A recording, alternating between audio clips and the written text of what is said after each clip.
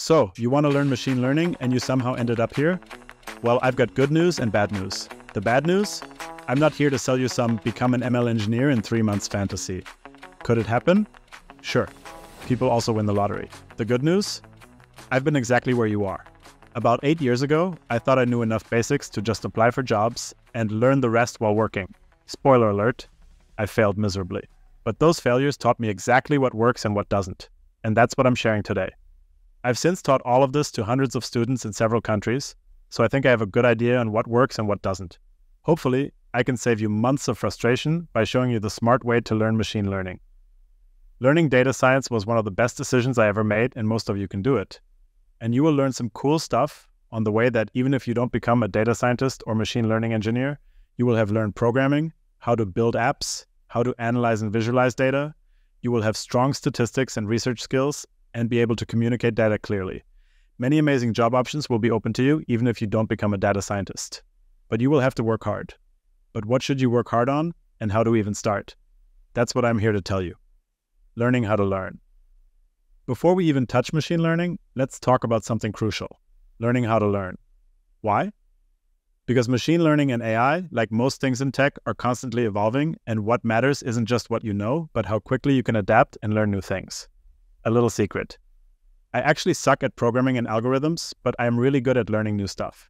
Here's why this matters specifically for machine learning. Technology changes fast, new platforms and frameworks drop constantly, and new papers come out daily. What's hot today might be obsolete tomorrow. Problem solving is everything. Machine learning isn't about memorizing algorithms, it's about understanding data and patterns, about breaking down complex problems and finding creative solutions. Confidence, aka don't get overwhelmed or scared of big problems. People who know how to learn and problem solve don't get paralyzed when faced with a new big problem. They develop a strategy for how to look at a new problem and break it down into manageable problems they have faced before. They know how to look up solutions and find tools necessary to solve new problems. They adapt more quickly when tech changes. Efficiency. If you know how to learn, you won't waste time on unnecessary things. Time is money. Learn what you actually need to get where you want to be. There's no one-size-fits-all solution for learning something. It depends on your style of learning, but also on your goals. Not everyone needs to learn everything. So, how do you learn how to learn? This one you kind of have to figure out for yourself, because what works for one person doesn't necessarily work for the next. Some people learn well with graphs and diagrams, others with text, others maybe with voice notes. Some people need to understand the theory before applying it, others need to jump right in and use an algorithm before asking what it actually does.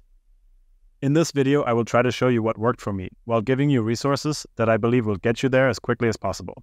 I will just mention a principle that has helped me a lot throughout my career, the Pareto principle, sometimes called 80-20 principle. It says that 80% of the results come from 20% of the effort. Constantly ask yourself, why am I doing this? Is this actually getting me where I want to be, or can I do something more useful with my time? While the answer to this question isn't always the same for everyone, I will try to now give you the 20% of the work that would have gotten me 80% of the way to becoming a data scientist. Adapt as needed. But where do I start? Now, let's build your machine learning foundation the right way. Here's your roadmap, Python. While the next skill is at least as important, I would start with learning Python. The main reason is that you will get a feeling of achievement fairly quickly, and Python is super simple. Why Python? Python is the main language of data analytics, data science, and machine learning, while also being a full-fledged programming language, allowing you to write scripts, build apps and websites, and much more. Python will allow you to actually start writing real code within days, without having to learn super complicated computer science concepts like pointers, memory allocation, and garbage collection. Also with Python, you will be able to get a job as a programmer or data analyst or web developer, even if you don't learn all the hard machine learning stuff. I suggest you first install Jupyter notebooks, as they make learning much easier, and Jupyter notebooks are also a core tool for data analysts and data scientists all over the world. Then learn about these core concepts. Programming fundamentals, basic syntax, indentation rules, comments, and so on. Variables, math, if-else, loops, printing, data types like strings, ints, floats, booleans, lists, dictionaries, functions, classes, and objects, modules, packages, and importing. Do a Pandas tutorial. Pandas is Python's primary data manipulation library, built for handling tabular data through data frame objects. Imagine it as Excel spreadsheets on steroids. It will be your main tool for data analysis, cleaning, and transformation, with powerful functions for merging, reshaping, and analyzing data. The library's strength lies in combining the power of NumPy arrays with spreadsheet-like functionality and SQL database-like joins. It also comes with built-in plotting functionality built on top of Python's powerful matplotlib libraries. Pandas is a true data analysis powerhouse. If you truly master Pandas, you will excel at most data analysis positions in the world. Also, because exploratory data analysis and data preparation are about 60 to 80% of a data scientist's job, it will also lay the foundation for that 80-20 principle. Remember? Your first data analysis project. So before you get into any machine learning, I would take the time here to work on an actual project to deepen your Python, Pandas, and data analysis knowledge. As I mentioned in my previous videos, real projects beat tutorials at developing a good data scientist. Find some data you want to analyze, maybe from one of your old jobs or school. Maybe you can export some data from your favorite health tracker, or ask some friends if they have some data they want analyzed.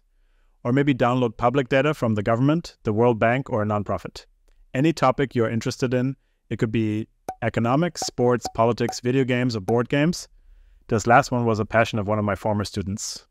Work on importing the data into Pandas. Clean up the data, make the units uniform. Decide what to do about missing data and outliers. Plot the different variables, look at correlations between variables, and come up with some hypotheses about the data and test them by making more plots. Turn your results into a slideshow with nice graphs that tell a story that you can present to friends and family. Pro tip: Jupyter notebooks with data and plots can be turned directly into a slideshow. This will also be the first project for your portfolio which you can show when applying for jobs as a data analyst. Essential math for machine learning. This might be the part that most of you fear the most, but I think it is the most important part for anyone wanting to learn machine learning. You should take this seriously. You don't need to be a math genius or know about all of math to become good at machine learning, but you need to really understand the core concepts from the areas I'm about to mention. For more details on math for machine learning, check out my video on the topic. Basic statistics and probability. This for me is the most important math branch as a data analyst and data scientist. Now, there are many online resources for statistics, but I highly suggest taking the Khan Academy Statistics and Probability course. This course is completely free and is the one I took when I prepared for my first job as a data scientist. The full course is probably around 50 hours of content, so if you have prior math knowledge, you probably won't spend more than 100 hours on this, but it might take you longer. That's around 2-3 weeks of full-time self-study.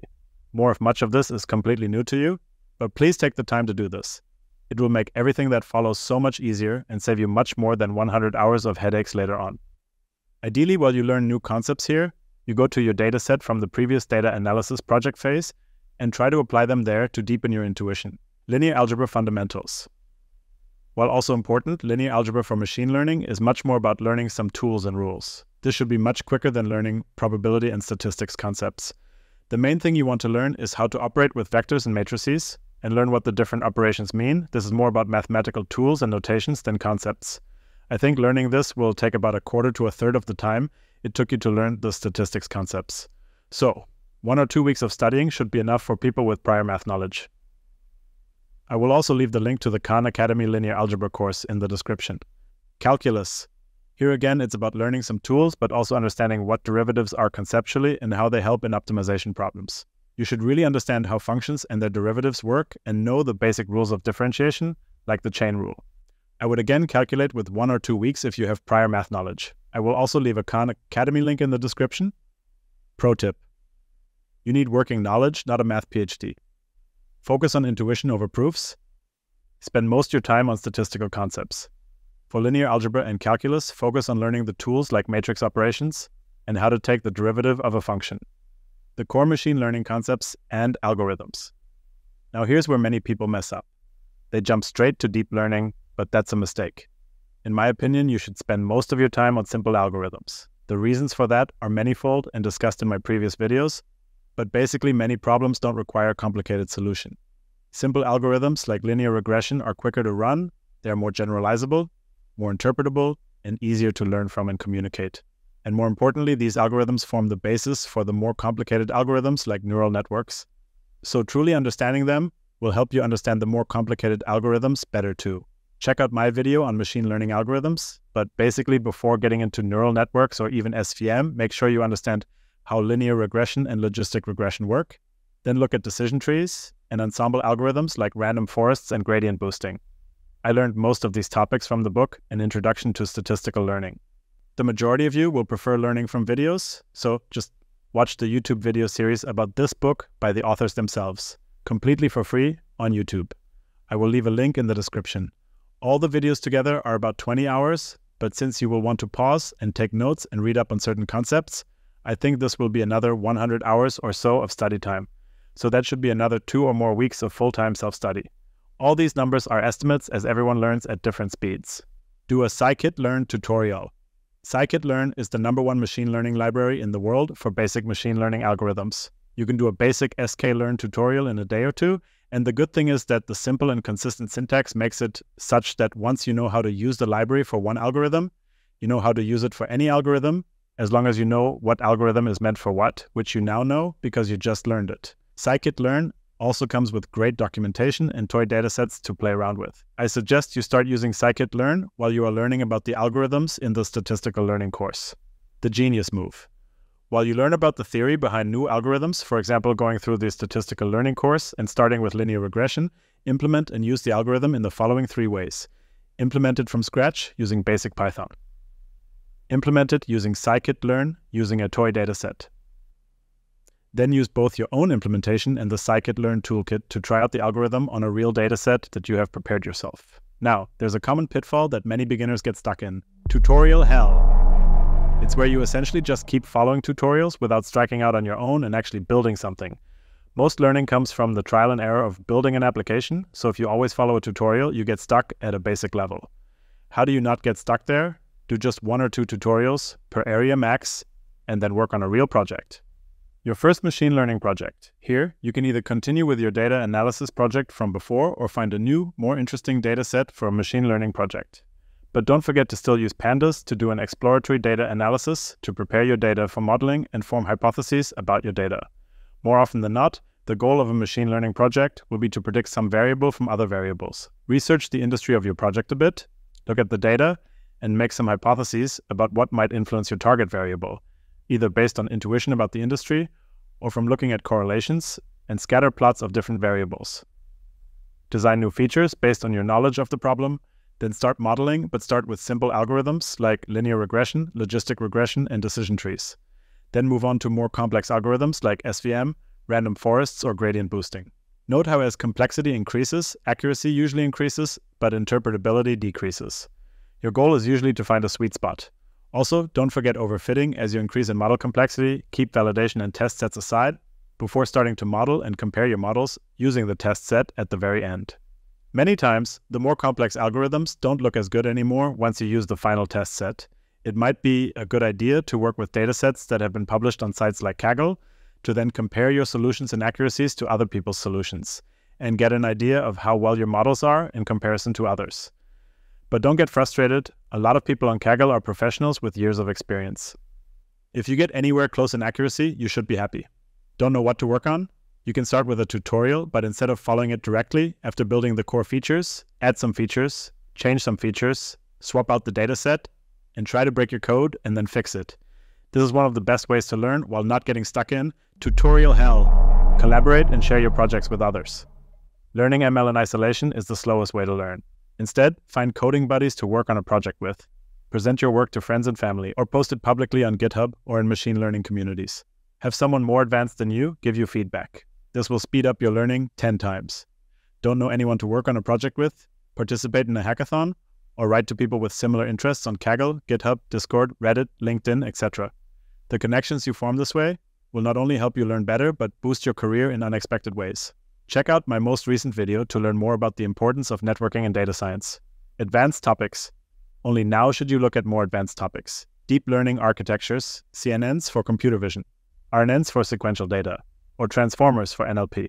Advanced optimization techniques, model deployment strategies, and the latest research papers. Remember, learn these by need, not by FOMO. You don't need to know everything, just learn these techniques if they are important to your project. Here, some do's and don'ts. Don't get stuck in tutorial hell. Don't try to memorize everything. Don't learn in isolation. Don't chase every new trend. Don't copy-paste code without understanding. Don't try to learn every new fancy tool or research paper. Instead, build real projects. Focus on understanding, share your progress, join communities. Master fundamentals first. Implement from scratch, learn by doing. If you found this video helpful, share it with someone who you think might also like it, and get started on one of the tutorials in the description or on this very channel. Also consider liking the video and subscribing to be notified about similar content in the future. Thanks for watching.